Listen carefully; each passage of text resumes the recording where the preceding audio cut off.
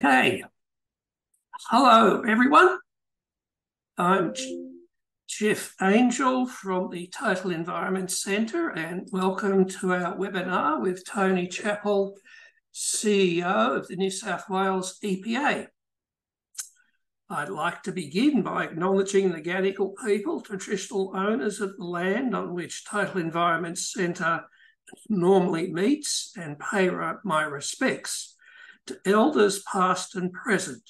I extend that respect to Aboriginal and Torres Strait Islander peoples here today. As we are gathering from different parts of Australia, TEC acknowledges the traditional custodians of country throughout Australia and their connections to land, sea and community.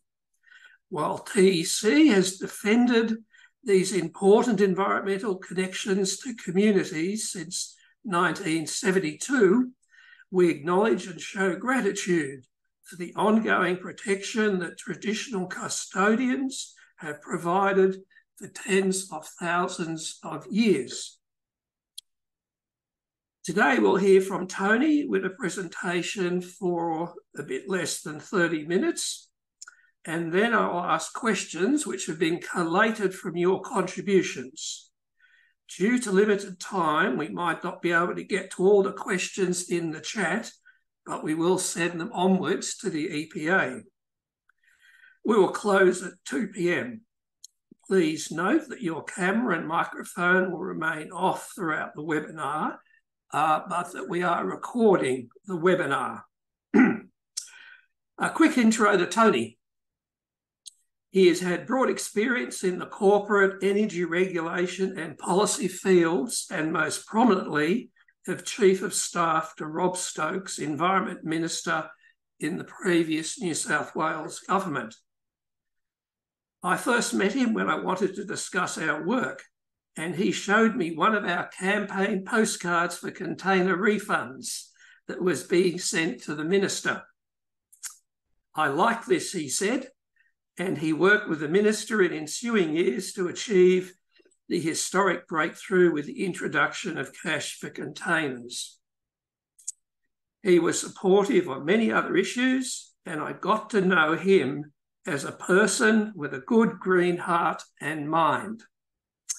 So let's hear from Tony in his new role as EPA CEO. He's slightly under the weather, but we hope we'll get through in the next hour. Over to you, Tony. Well, thanks very much, Jeff. And hi, everyone. It's a real pleasure to be with you all today. Jeff mentioned I'm just struggling with a fairly mild form of, I think it's flu or some kind of cold. So I'm working from home. But if I'm not my usual exuberant self, that's why. But there's no way I was going to cancel this webinar. I'll also just start by acknowledging we're all meeting on Aboriginal land, always was and always will be. And me personally, I'm on Gadigal land as well. So I want to thank their elders for their ongoing custodianship, past, present, and stretching out into the future. And just acknowledge the many lessons that traditional ecological knowledge holds for more effective restoration and protection of the natural values and systems that we all hold dear and depend upon for our own, frankly, our own lives and our future prosperity. Jeff was very kind about the container deposit piece. I was really proud to play a small part in helping the government see the merit of that proposal, but I also know that it was only on the back of the huge long-term, multi-decade, frankly, effort that Total Environment Centre and many other partners had made on the virtues of a circular economy and connecting people directly with recycling and providing a real incentive to remove containers from the environment and keep them in productive use. It was only off the back of all of that effort that we were able to take that forward. And it's a real thrill now to see every other state having already come on board or about to come on board. And now we're talking about how that wonderful program might expand and help support a more circular economy more broadly. So thank you, Jeff, for the invitation to be here today, and to everyone who's joined. I will try and get to all the questions too. So really, I just wanted to touch on a couple of key issues. I've been privileged to lead the Environment Protection Authority here in New South Wales for just on a year now. And before I started, I read the legislation that establishes the EPA, and it struck me that there are a number of things in that very forward-thinking piece of drafting that the EPA has had in its toolkit but hasn't really used yet. So I'll touch on some of that as well. But maybe the first thing I'll say is the real focus for me now and over that last 12 months and then going forward is helping the EPA step into what we call internally a role of stewardship, which is actually quite analogous to the kind of custodianship that Aboriginal elders have practiced since deep time. But it's also about a few other elements. One is collaboration and humility, because we keep a focus on the outcome. The outcome is really at the heart of it, because often it's not just an EPA issue, but any regulator gets hung up on the legal instruments and sometimes loses sight of the ultimate outcome that's trying to be achieved. And the third kind of element of what I call stewardship is really standing in the community's shoes to understand risk or harm from their point of view and make sure we're doing what's required to address that. So that's really our approach. And if you look at our public documents, you can see some of that laid out in what we call our regulatory strategy and our regulatory policy. Because historically, I think the EPA has taken quite a legalistic approach to a lot of issues that sometimes has obscured the focus on the ultimate outcome. And through our regulatory policy and regulatory strategy, what we're signalling is we'll put the outcome at the centre, and then we'll think about all those different tools that we can use to get there. Now, some of those are traditional legal tools like prosecutions or enforcement action, but there are many others as well: influencing, collaborating, listening, educating, monitoring. So we have really rigorous data to inform our decisions. All of that's critical. And some of these challenges are so complex, they're beyond the ability of the EPA directly to address, and we need to do that either jointly with the Commonwealth Government or local councils or other stakeholders like many of you, be that industry or community. So through putting the outcome at the centre and thinking holistically about all of those tools, I hope what you will see increasingly is an EPA that really focuses on the ultimate outcome and gets to the most effective, the most cost-effective, the most efficient pathway to get there, but to get to that outcome. And so there are two other things I just want to call out from the legislation that are very much connected to that outcome focus. One is, if you read our Act, it talks about the EPA being required to develop long-term environmental quality objectives. Now, historically, that's not something the EPA has put a lot of focus on, but I really think the time for that has come. It's amazing to me, for example, that nobody is telling Sydney Water or Hunter Water or other water and sewage operators, what do we want the ocean to be like in 2100 or in 2050? And how do we work back from there in the most efficient way to get to those outcomes? Similarly for air quality. Now, we have a version of this with net zero, with those targets. It's wonderful to see legislation now progressing to enshrine some of those targets and also enshrine independent science-based advice on pathways for mitigation and advice on adaptation. But we haven't had that in other domains either. We obviously have a version of it in biodiversity, and that seems to be evolving to nature positive as an outcome for individual pieces of development. But having a clear set of long-term environmental quality objectives is really valuable for policy, because policymakers love to know the long-term goal. And I think we've got an opportunity there to help really empower and turbocharge effective policy if we can be clear about what the long-term goals are. So that'll be something that we need to do collaboratively across government and externally with all of you. And I'm looking forward to getting started on some of that next year. The other thing I wanted to point to is there's a tool in the Act called a Protection of the Environment Policy. And we have been really pleased in the last 6 months or so, or a bit more actually, because I think we put it out just before the election through the Gazette, but to progress the very first one of those, which is for sustainable construction. And this is a tool that essentially binds every decision-making authority in government, including local government. And what this tool aims to require in this case is for any infrastructure project that proponents lay out how they are minimising embodied carbon and maximising recycled content as part of their proposal. So that, I think, will be a really interesting journey for us to go on with industry, and we're consulting on this now and the community. But to get to a point where we implement that first PEP and then consider where else those tools are valuable. They can be used spatially, they can be used in particular domains of policy. They're a really interesting tool to achieve regulatory force for outcomes that hasn't been explored previously. So I'm very much looking forward to that. Now, I might just touch on a couple of other key issues, and then I'm keen to get into the discussion and the questions. Before I started at the EPA, there was some litigation from a group called Bushfire Survivors for Climate Action. And many of you will be across this detail, but for those of you who aren't, essentially that group was suggesting that under the Act, the EPA was required to develop policies and plans to address both the causes and consequences of environmental harm, certainly of major environmental harm. And they were arguing that climate change is perhaps the most significant harm that we all face.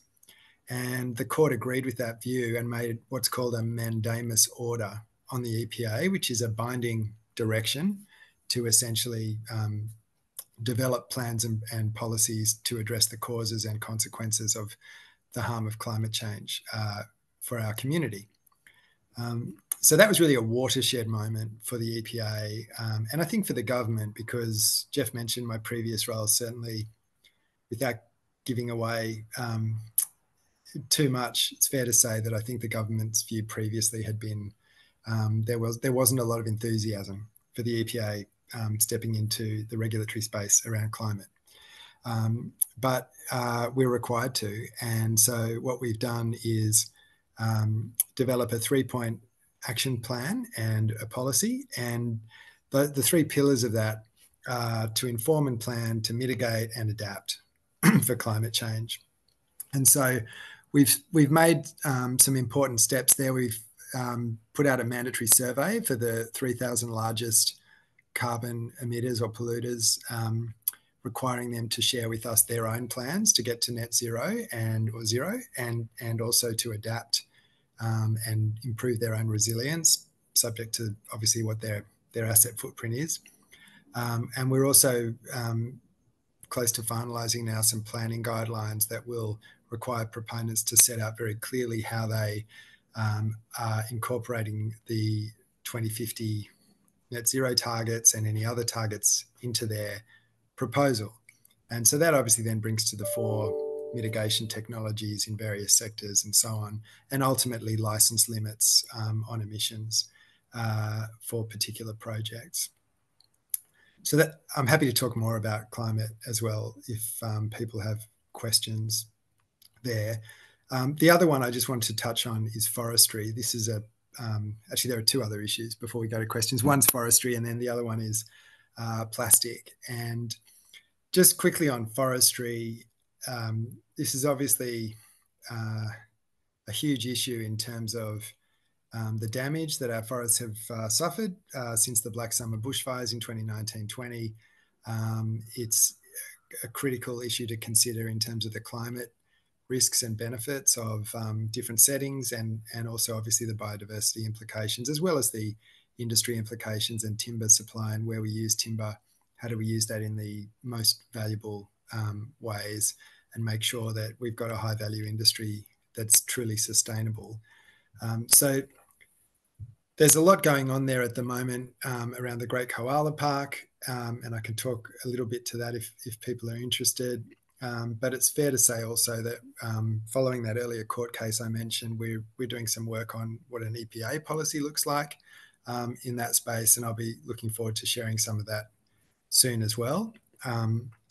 We were pleased to enact some directions from our minister to prohibit harvesting in what's called koala hubs, which are these multi-data point regions of koala presence over multiple years inside the Great Koala National Park. And there's obviously a much broader process around establishment of that park and then what the settings are for the industry more broadly that you'd expect government to be undertaking.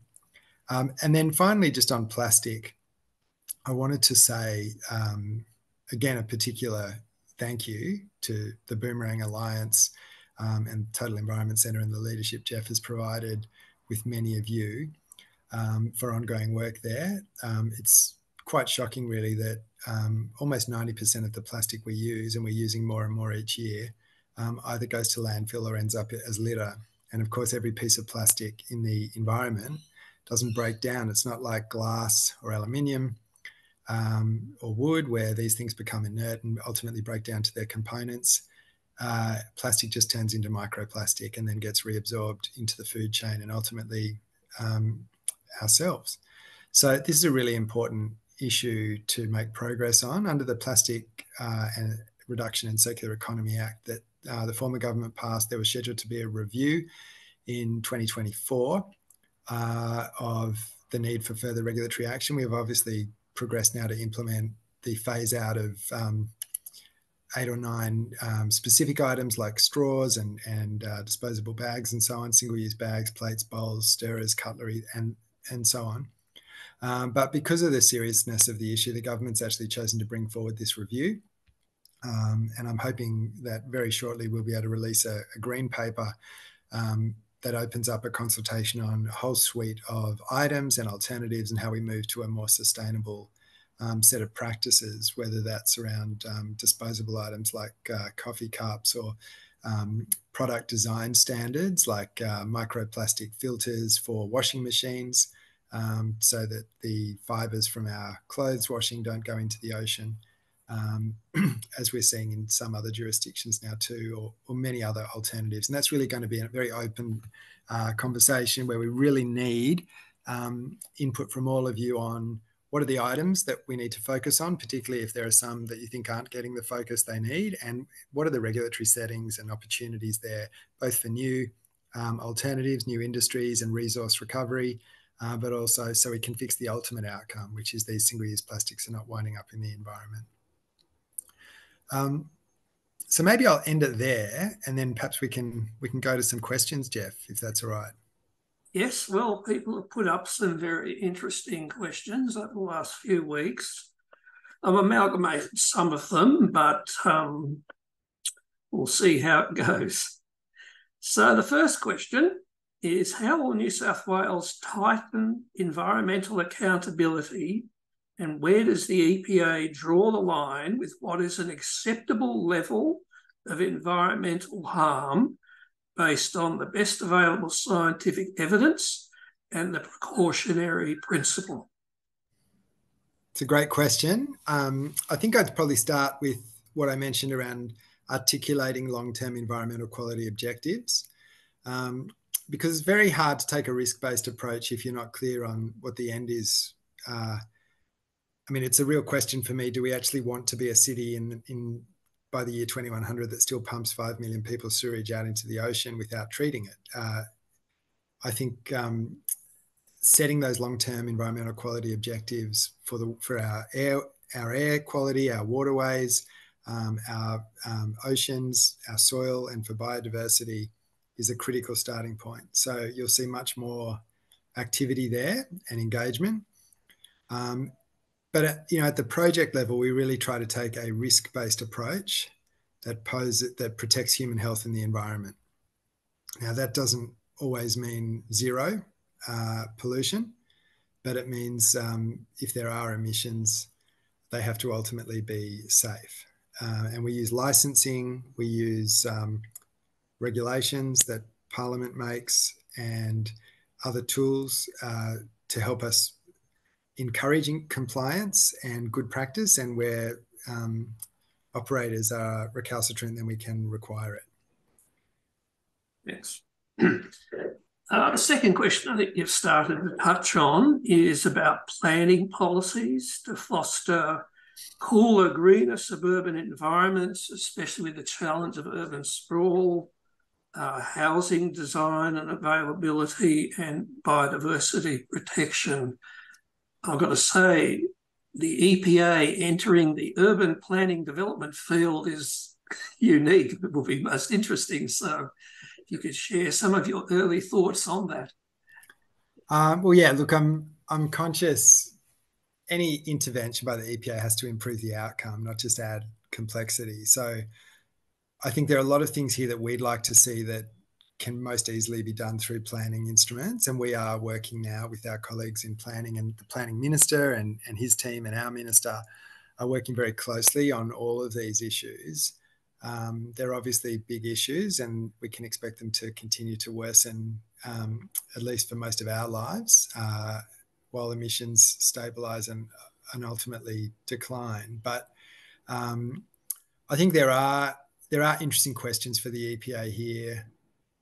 Do we think about indoor air quality in ways we haven't previously?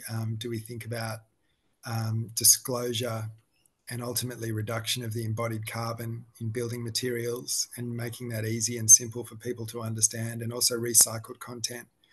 I think there's a lot of opportunity when we think about the climate policy and the targets we have to actually focus on Scope 3 emissions. And that means starting with good data and disclosure. So when you go to buy a product, it's clear how much, what is the embodied carbon, and that's, a consistent methodology that is agreed. And then over time, how do we require that embodied carbon to reduce? And that's maybe a precursor to the ultimate carbon footprint of the building, but I think it's very important. So this is an additional question. We had a briefing on the Net Zero Commission bill a couple of weeks ago. And while the EPA, while the Net Zero Commission can develop advice on its own initiative, the actual implementation of the advice depends on EPA powers. So I'm wondering how far you've developed that interaction between the Net Zero Commission and the EPA. Well, we don't have the commission yet. We have the Net Zero Board, and we're working closely with them, and I suspect some of them will probably transition into the commission. But very much, I'm hoping it'll be a very positive development, having an independent commission there to provide advice, to make statements about what's required that can then support effective science-based regulation that the EPA takes forward. I think it'll be a very symbiotic relationship, and we can also inform the Commission about our understanding and knowledge from various regulated industries about where the low-hanging fruit is, where the harder challenges are. So we don't have to reinvent the wheel. I'm hoping that all of the work we've done in the last 18 months will really make sure they get off to a flying start.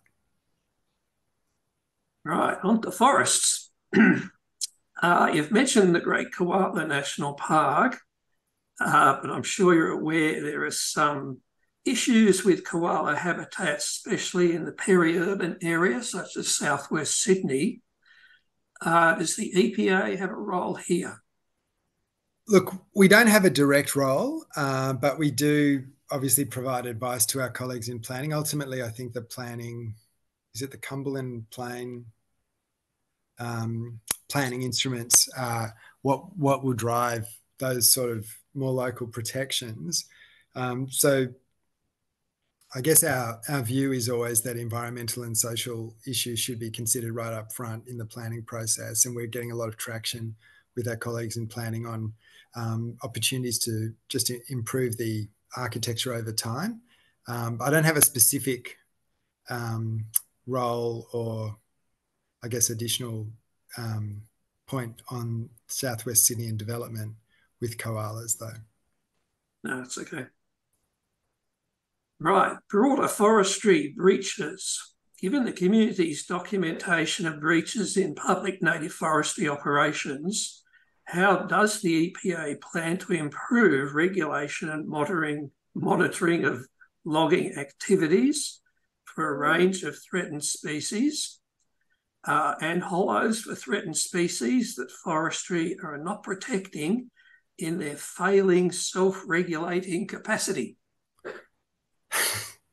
Look, there's a lot in that question. They're not. It's important to note they're not self-regulating. There are different rules that the agricultural minister sort of oversees for plantations, but for any what we call crown forestry, which is native forests and harvesting there, the rules are governed by the integrated forestry operations approval, which is made jointly by the agriculture minister and the environment minister. The EPA does have a major role there as the regulator, and we've taken action recently on a number of projects, either requesting Forest Corp to stop while we work through issues, which they've done, or directing them to stop. And we issued a mandatory stop work order in Talaganda State Forest on the south coast, which I think might be what prompted the mention of glider dens in that question. And that really goes to concerns around the competence of the corporation to conduct surveys and protect threatened species when they're proposing to harvest an area. So there's several matters there that are under investigation, and I probably can't talk much about that except to say we've commissioned our own surveys and identified quite significant numbers of threatened species and den trees and so on. And in our mind, a process to require that identification is at the very basis of anything that could be considered competent. So watch this space, I guess I would say. So do you think native forest logging is compatible with biodiversity and climate protection? I've thought, I'm thinking a lot about this, and I'd be interested in views from anyone, any of the organizations here or now or later. I think it's an important question. If we are not happy with the current regime, what might a high quality, sustainable regime look like? And, you can talk to plantations and how they fit in as well. But I think there are many different varieties of silviculture. And for example, is it possible that you could have Forest Stewardship Council certification for some sort of native forestry? I suspect there would be some way to do that, but I don't know. I think what I do think very much in terms of the EPA's view and the government's view is there's a lot of values there that need to be protected, and the carbon value as well is one that perhaps hasn't been considered comprehensively in the past and needs to be. But the settings certainly, independent analysis has shown that some of those settings do need to be updated. So just conscious that as a public servant, I wear a hat where I can comment on EPA policy. I can't perhaps comment so much on other policy, but I'd just say I think that there are a number of reviews there and public information that the government's committed to considering as it maps out a future for a timber industry that's value adding and obviously protects high quality jobs, but also does the right thing by the natural resources that we're so lucky to have here. Well, moving on to plastic pollution, which you do have a direct connection to. How does the EPA plan to address the continued use of plastic bags of whatever thickness and the packaging of products in plastic that aren't currently recycled?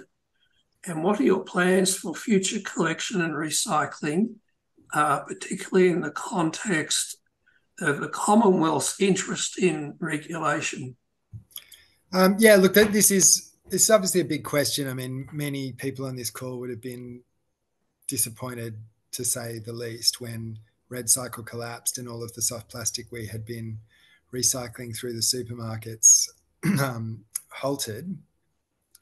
There are a number of things there. One is we've been engaging with the supermarkets since that time. Under our law, if you contribute to pollution, you can be liable for it. So we've been able to have really good engagement with the supermarkets around them starting to apply the same rigor to the downstream part of their supply chain that they put upstream in terms of animal welfare or human slavery and other things. So I think the view that, there's a contract with Red Cycle and we signed it and it's Red Cycle's problem, not ours, doesn't really carry much water.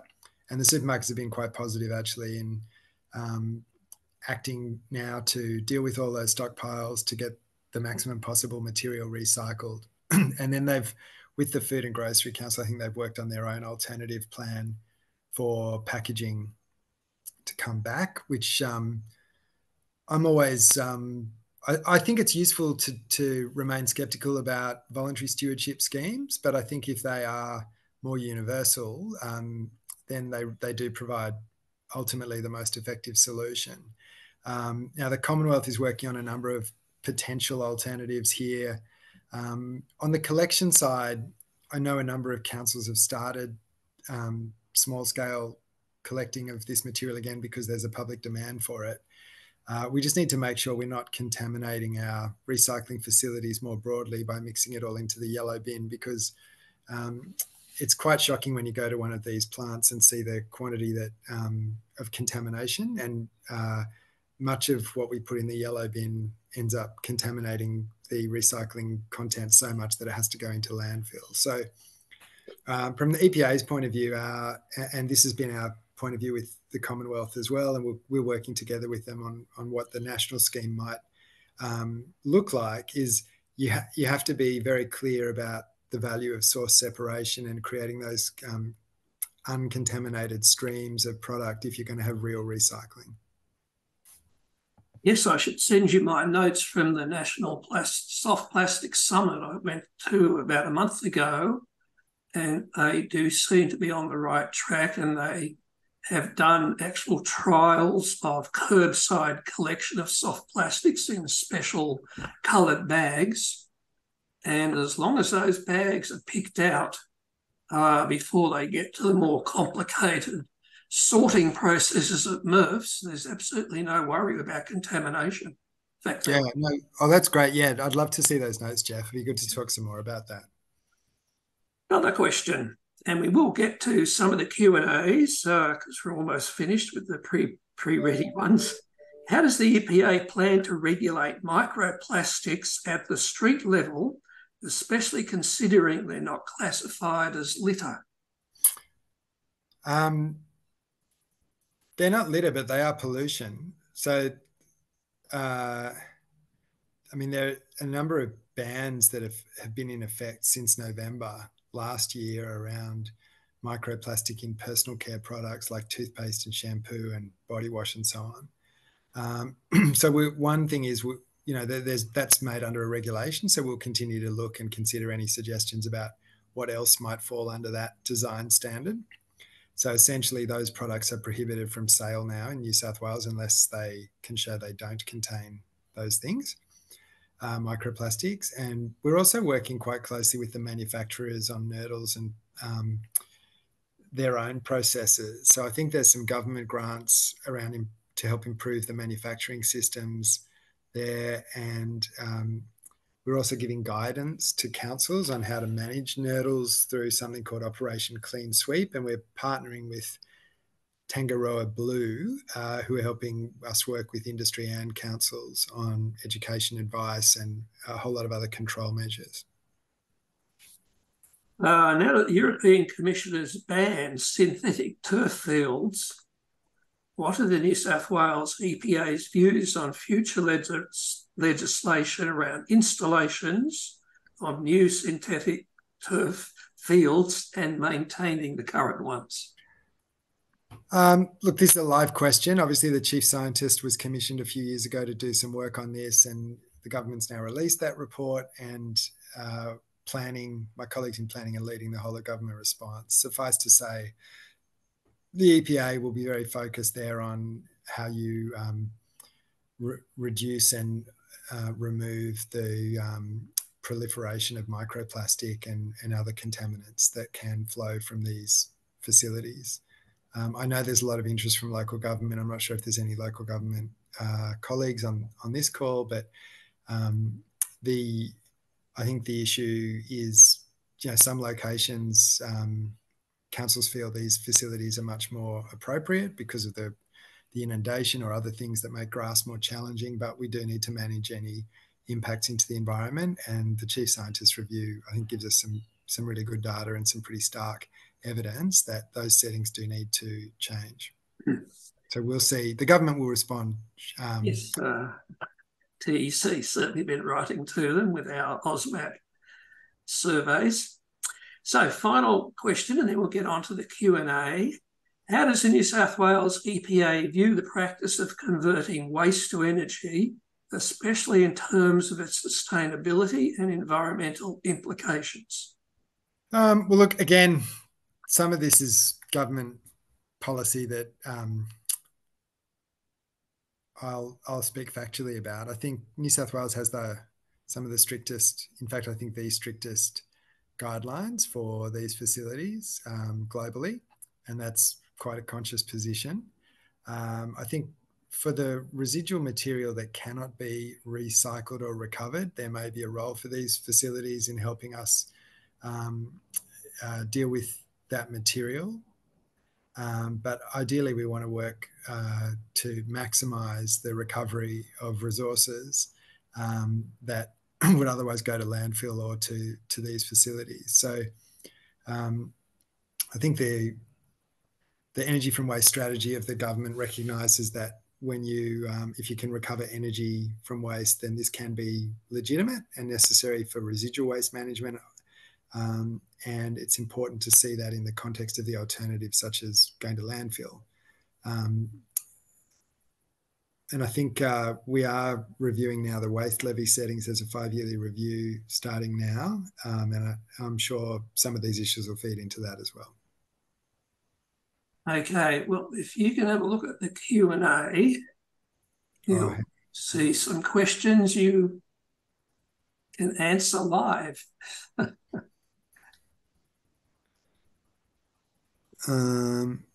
Okay, so the first question I can see is from Finn at Kelpie about seaweed polymers and plastic replacement. So, Finn, I'm really happy to talk about this directly.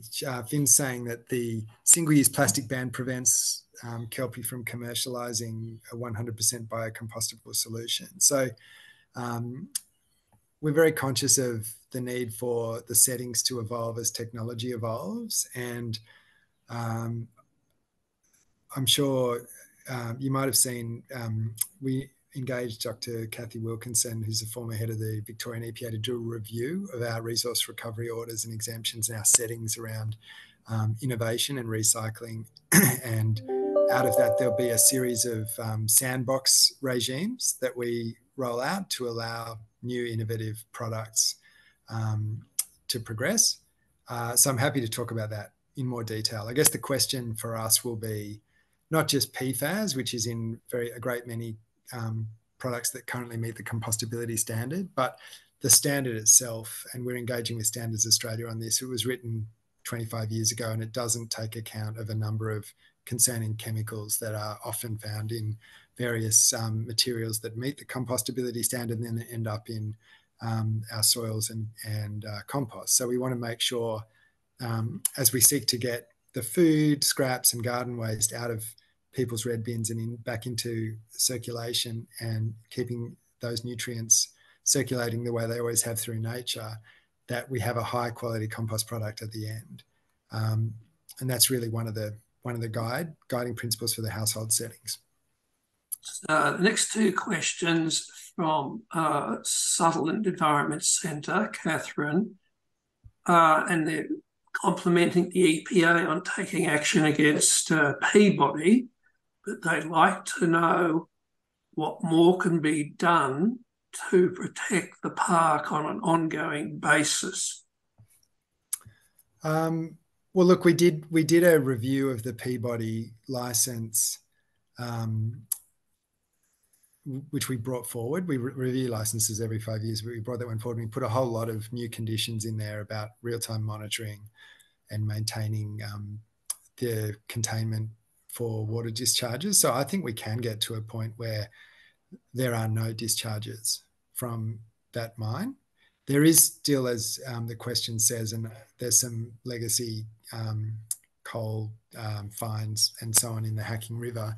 Unfortunately, some of that goes back a very long way. And so I think, I'm very happy for us to work with national parks on how we do help to remediate that over time. But the advice to me, at least, is that a lot of that contamination does go back, to the long history of mining there at that site. And so we'd want to just make sure that we've got the right ecological advice so that we're not creating negative impacts in any cleanup. And that's something we pushed Peabody very hard on with with the cleanup from the recent discharges. A question from Simone about what use of the grants that the EPA provides. Well, look, the grants are really there to help projects that may not yet be commercial get to that next stage, or achieve additional infrastructure so that we have the infrastructure in place for the new recycling requirements. And they're one tool we use. They're not the only tool, but we do have a number under our carbon abatement program. Obviously, there are FOGO grants, bin trim, which is a series of grants for small businesses that struggle often to optimize their recycling. So I think they can play a really useful role. Right, back on to microplastics. Sorry, what's the microplastics one, Jeff? Michelle Osmap. Are there plans for microplastics to be included in water quality testing, and what threshold? Yes, I think we should include that. I don't have off the top of my head what the appropriate threshold is, but we're doing a big push this year on improving our monitoring of water and air quality in various parts of the state. So, Michelle, I'm really happy to get a note from you, or perhaps catch up later and talk about what your view is on the relevant thresholds. And then I can see another question about soft plastics. It's not allowed to be burnt as an alternative fuel. So I suspect soft plastic is going to landfill if it's not being recycled.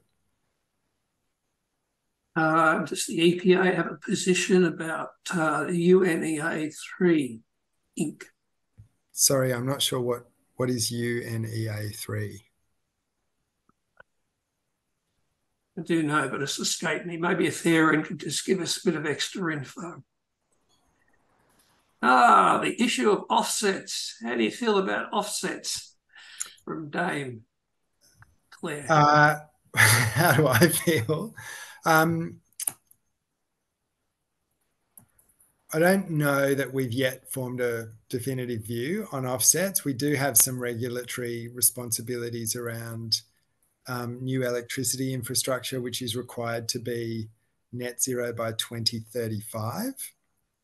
Now, there's obviously two ways to be net zero. One is to just be actually zero, or the other is to use some form of compensating activity or offset. So we're working through that now. I don't have a particular view, but I do think one of the new lenses to think about commercial forests, for example, is what are the carbon values in protecting them for that purpose, for example.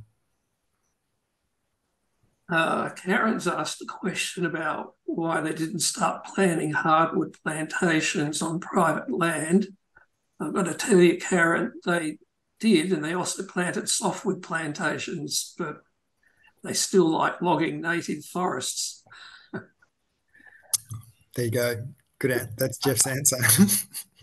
Now, here's one close to my heart. What is your opinion on expanding CDS beyond beverages into other consumer products or packaging?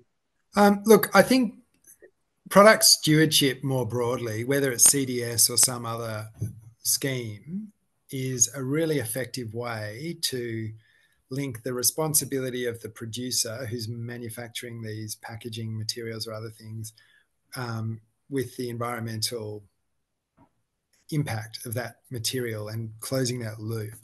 So, I mean, the EPA is very supportive of product stewardship generally. And as I mentioned, we're maybe less readily convinced about various voluntary schemes, although sometimes they do seem to address the issue adequately. But a universal scheme that everyone's part of and nobody can free ride on is really what we would consider good practice. And so for CDS, I think there are some interesting questions there around what are the other containers that might be included. And so that's something that we're very open to taking forward and looking at collaboratively. We've obviously got a whole lot of consultation from the initial proposal that was put out last year around various other alcoholic beverage containers and some other options such as milk, for example, which is not included. And I think government generally considers that more of a staple, and obviously it's used at home. So we're really talking about circular economy benefits rather than litter reduction. But if you go down that road, then there are some other interesting questions, like all the other glass and plastic material that we buy our food in. So yeah, we're very engaged on that. Okay, questions from Virginia Young. You'll see there. Oh yes, on biodiversity and the CBD. Look, we are. I mean, obviously, any agreement that Australia is party to, we think about how do we draw that down into our various legislative and regulatory architecture.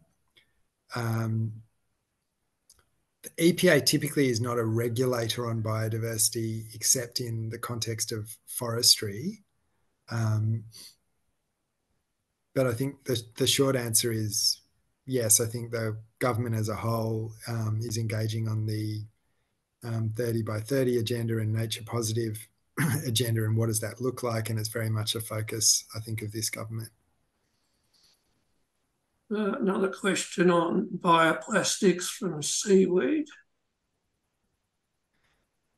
Look, I think I've answered that in the main. I think the point really is bioplastics can be a very useful tool to help reduce the impact of plastic in the environment, but there's a whole lot to consider when you think about plastic, and part of that is behaviour change and moving to more reusable alternatives that don't need single-use manufacturing. So I'm very happy to engage with Kelpie or others on bioplastics, but we also just need to bear in mind,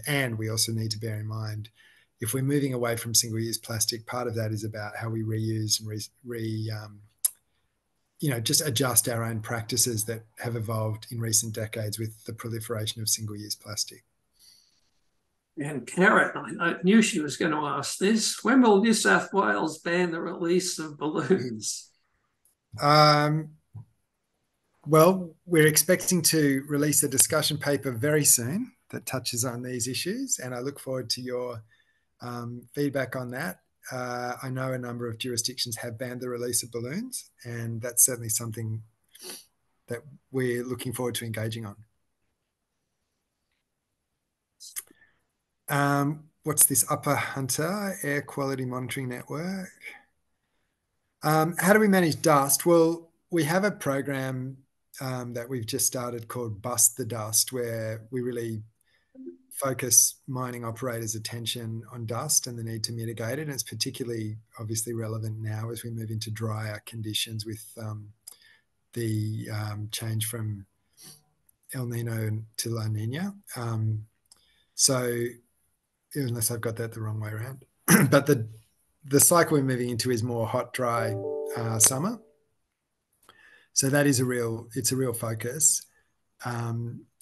The monitoring network is one useful tool, and we're actually looking at how we develop monitoring networks in other parts of the state to give communities access to that data and understand the quality of the air that they're breathing. But we'll focus very much on mitigating and minimising dust leaving mining sites, and there are licence conditions that we can enforce where we need to. In fact, a number of the prosecutions we currently have before the court involving the Newcrest, I think it's now Newmont, owned mine at Cadia involved that issue.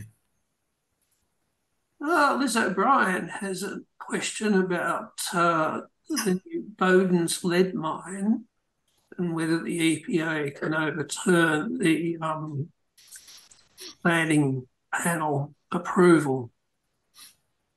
I'm not sure.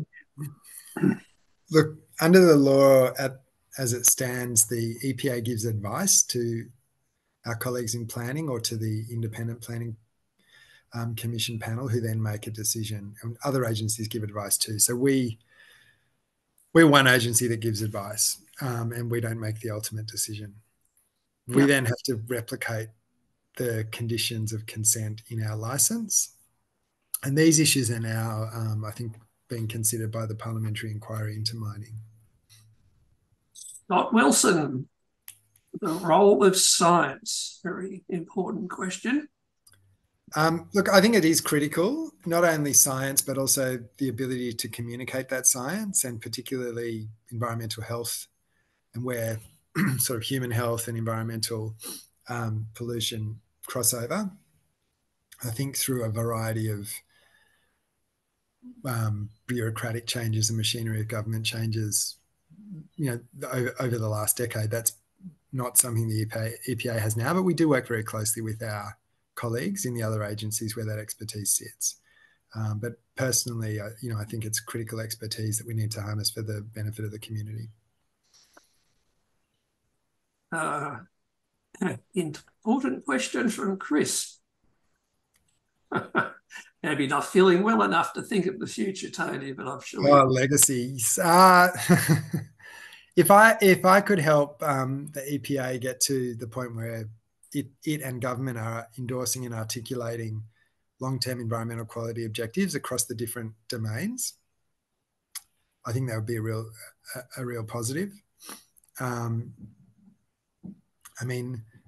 For all of us, I think the legacy is the same. We want a sustainable, prosperous, thriving future where we have a zero carbon, very circular economy, and biodiversity is protected, and we've got a great society. So obviously that's not, the EPA can't do that alone. We can only all do it together, and we're just one part of the tools government will use to hopefully achieve that future. But that's really what motivates me. Okay. Julie Taylor-Milt says, thanking the EPA for taking action on Talagander. Looking forward to greater teeth and more robust and prompt application of EPA powers. And Aaron's clarified it's the United Nations Environment Assembly Intergovernmental Negotiation Committee. I've got to say, Aaron, I'm not familiar with that committee.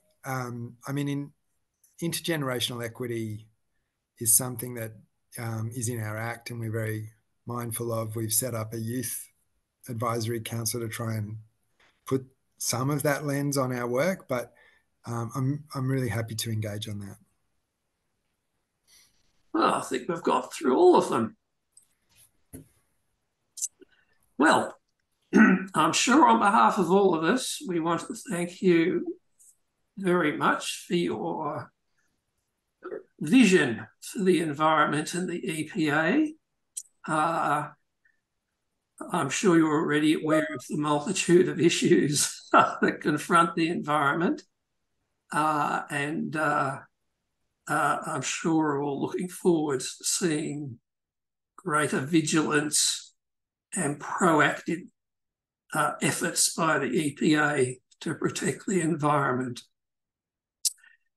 So thanks everybody for participating, and we'll let Tony go to bed and recover. Thanks, Jeff. Thanks, everyone. I'm really happy to do this again soon as well. But do reach out to me on those issues if you'd like to. And thank you for everything all of you do as important stakeholders for the EPA and for the community. Bye.